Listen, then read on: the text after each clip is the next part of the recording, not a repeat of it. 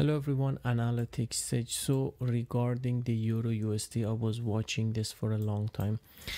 I decided to go to the monthly chart and there were a couple of interesting things there.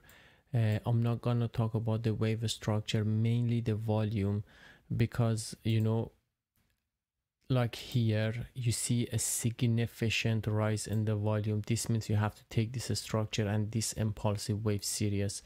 Again, let me draw. So you can see a rise in the volume, correction is a drop, and with this one here we again had some sort of rise in the volume. So this makes me to think more towards an uptrend scenario. Instead we have two impulsive wave, two rise of the volume, even when I compare it to the left hand side structure.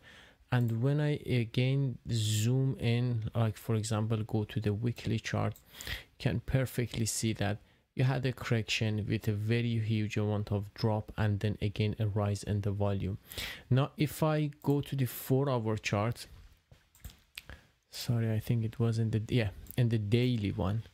So first, this structure, although I was expecting this even to little bit come down more, but this is a complete structure. Okay, so this is complete and itself can be regarded as a end of a correction.